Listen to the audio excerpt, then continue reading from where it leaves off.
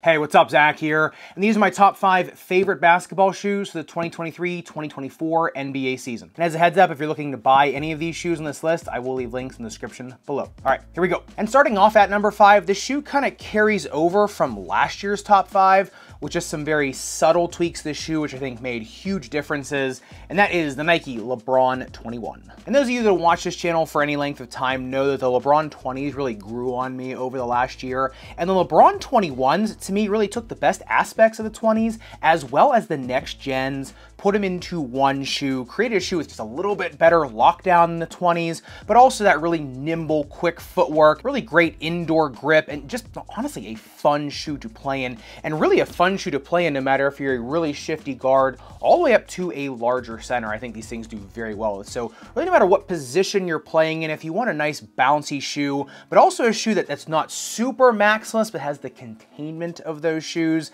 but that can still, you know, get very shifty when you want to, the 21s are an awesome pickup. And going from the number 5 shoe in the LeBron 21, which, you know, I feel like everybody has heard of, the number 4 shoe on this list really, I think, was kind of a sleeper this year, especially in going into this season. I think it's going to get more and more popular as more and more people try them, and that is the Rigor AR1. And the interesting thing about the Rigor AR1, it's, you know, Austin Reeves and LeBron play on the same team, but what's funny is the AR1 kind of like the LeBron 21 in just about every way, except the grip is just a little bit better, the containment is right on par, the playability and just the bounce of them are just a little bit superior to the 21, at least in my opinion. It's basically a very similar shoe, except in a little bit of a lighter package, but with all the trappings of the 21. So like I said, any position that you have on court, these will really have you covered. I was just really blown away by the grip and the stopping power of these. Yeah, they got off the blocks very well,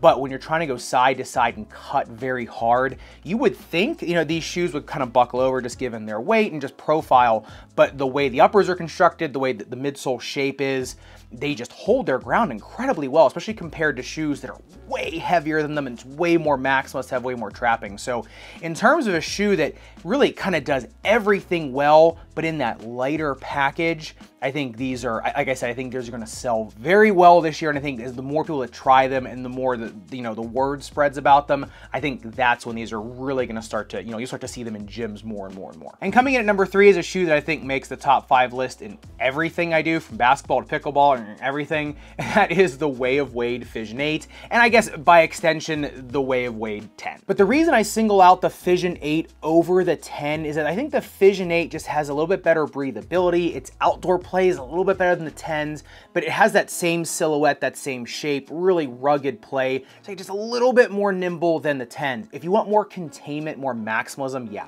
go with the 10s. Like I said in my review of them, to me, these are the best Way of Wade shoe out there, especially with the lateral flange on these, the serrated flange. I don't think you get better design choice in this. Plus the shank setup in this. It really is everything in these is just set up for success, to be honest. So right now, if it's Way of Wade and someone's saying, you know, what do you think is the best Way of Wade shoe right now? And obviously one of the best ones on the market right now, just in terms of overall shoe, Fission 8. And if you do want a side-by-side comparison table of any of these shoes for any of their stats, like heel height, heel to toe drop, universal rating system, whatever, I do have that as a digital download in the description. That is going to be changing to an interactive sheet pretty soon. I am working out all the kinks on that. That should be done pretty soon here, just whenever I'm able to kind of make sure that it's as user-friendly as the one that I have now, but that'll be able to be sorted by really any stat you want that I do on this channel. It'll be there for you and updating in real time, not just like every week to 2 weeks like it is now. So if you do want to check that out, that is in the link in the description below. If you've already bought the list, you will get that free upgrade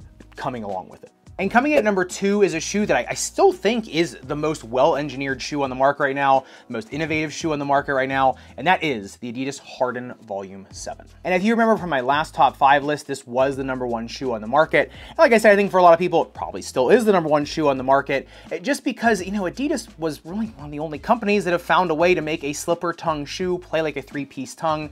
So get that real intimate fit around your ankle. You know, the football pads on both sides of the shoe that give you such great containment, and just the shape of the shoe, the shape of the midsole, and the engineering of the outsole tread give it such nimble play for such a more maximalist shoe. Just if you want a maximalist shoe right now, I don't really see how it gets much better than this right now, especially just with all the tools that it has to offer you.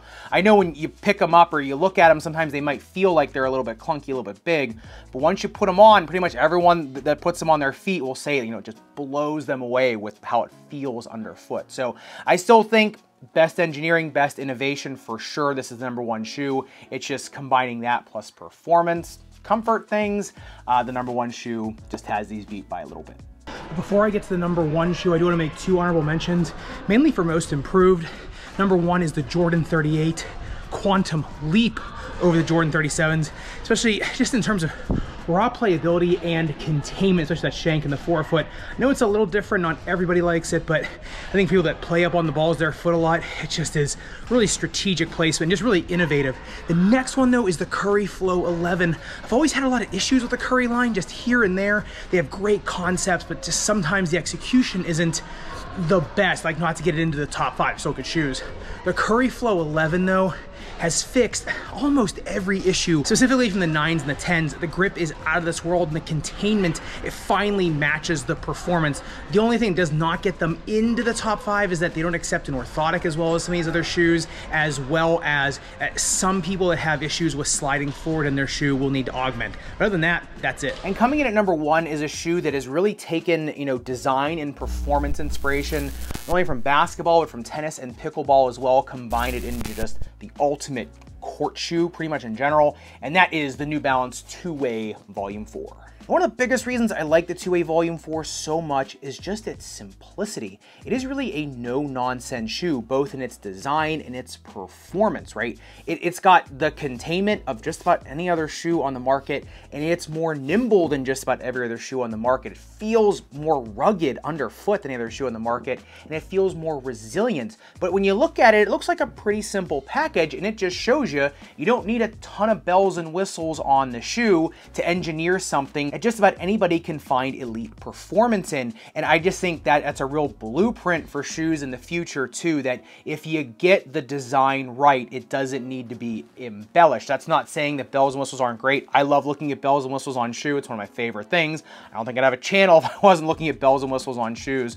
But it is nice every once in a while to see a shoe come out that is just no frills, all design, all performance, just the best quality materials that company can make, put in a very simple package that performs very well. You know, most of the time, the simpler design, you know, like I said, will be superior because there's just less to go wrong with it, right? So if you're looking for an incredibly well-balanced experience on foot, really rugged experience, but nimble and fast, I really think this is the best shoe on the market right now. And, you know, and honestly, it was tough, right? Getting past shoes like the Fission 8, the Wave Way 10, the Harden Volume 7. It was going to take a really incredible shoe to get through there, and lo and behold, it took a more meat and potato shoe to, you know, cut through all those other shoes.